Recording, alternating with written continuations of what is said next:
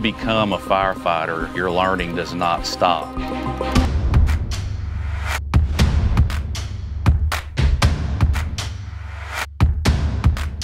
Right now we're at Tarrant County College's Northwest Campus, their fire training facility.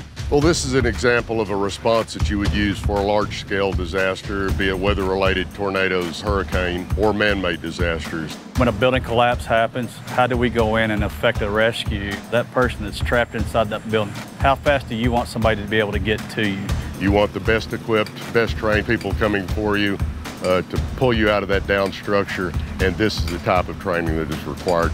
They're learning 3 specific disciplines. We do lifting and moving evolutions for heavy objects, reaching and braking, cutting holes in wood, metal, and concrete surfaces. And then our 3rd evolution is a shoring operation, bracing up broken buildings. We make our inspection hole, and that kind of lets us know what's going to happen next. We use a camera to send through the hole. If we have a victim on the other side of that wall, we go in and actually drill a bunch of small holes, basically turning an area that we're going to breach into Swiss cheese. And then we come in with smaller chippers and chip those areas out. If we don't have a victim on the other side, or they're further away from that, or we can get the victim moved out of the way, we'll bring in bigger breakers. So the bigger the tool, the harder it hits, the faster we can get through that concrete.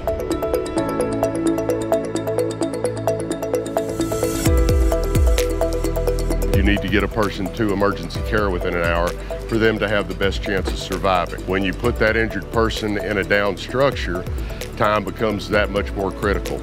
I don't want to be inside of a structure and have to come back out to get a different tool because that tool didn't work for me. We talk about efficiency a lot, but really out here what we're looking for is sufficiency. Is the tool going to be sufficient? In other words, is it going to do what we need it to do? Core drills for accessing spaces for observation purposes, chipping hammers, jackhammers, drills, cutting torches, gas power saws, or cutting concrete. Variety as far as the hammer drills, where I have a chipping aspect as well as a drilling aspect, become very valuable, so that way I can take one tool in and multiple bits and use it for different applications. It doesn't take a lot of maintenance. The bits or the blades last a long time. That's one thing we're looking for. As far as the Hiltis, I've found that they've been a great tool to use.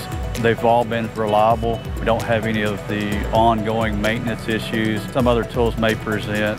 We enjoy working with power tools, being able to use that tool to do something we don't do on an everyday basis.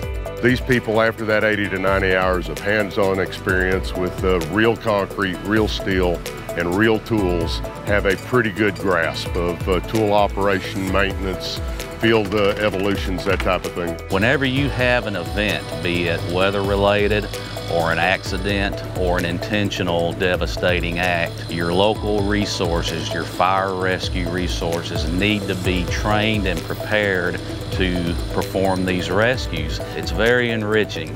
I love it. I love being a fireman. I don't see myself doing anything else.